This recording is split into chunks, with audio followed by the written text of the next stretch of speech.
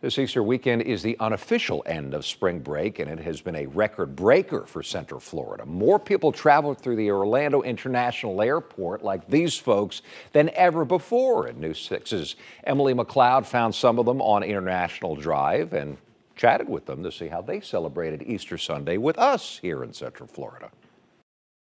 Well, it's Easter weekend, so we decided to come out to International Drive and Icon Park to see how visitors in the area were celebrating Easter this weekend. And some of them, as it turns out, brought some traditions from back home.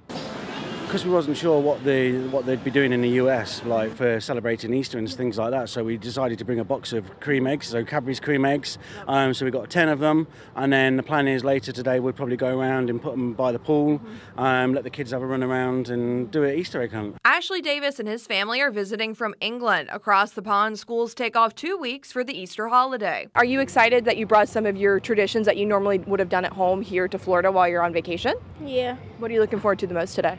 Getting the Easter eggs, and then because like the pool, normally in England, like if we go into the pool, it's normally quite cold, but then they're like really warm pools, so we can just jump in straight after. The Davis family also meeting up with their friends from back home, Steve, Peppa, and Evan Saunders. What are your plans for today? What does it look like? Well, we brought a couple of Easter eggs over for our friends' children because they're a bit younger. So you've had yours already, haven't you? So you had yours early. He's already eaten his. Yeah. Came over to enjoy the sunshine though, because it's a bit miserable at home, isn't it? Yeah.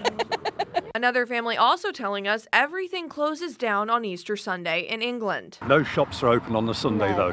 Everything closes down on Sunday, Easter Sunday. We exchange like Easter gifts, mainly eggs, chocolate eggs, and just take some time out.